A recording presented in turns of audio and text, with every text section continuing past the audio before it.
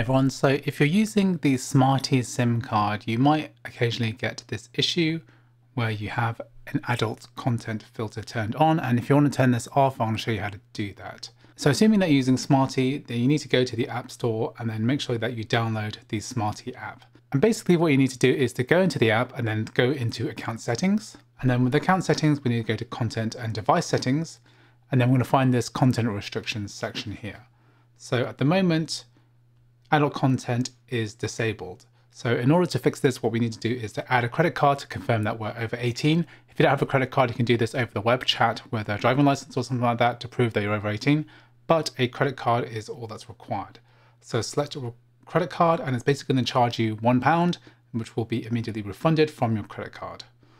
So I'm going to do that right now.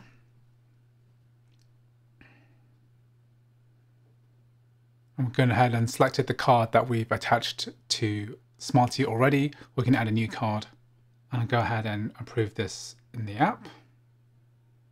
So my Chase app is going to approve this. So I'm going to approve this payment of £1. So I've just gone back to the app and I've said I've already approved this. So approved, and say that I've already approved this in the app. So this is now approved, press OK, and I go back to the app.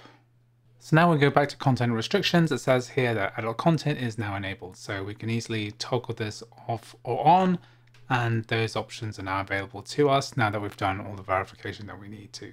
So anyway, I hope you found this video useful. If you did, please like, please subscribe, and I'll see you in the next video.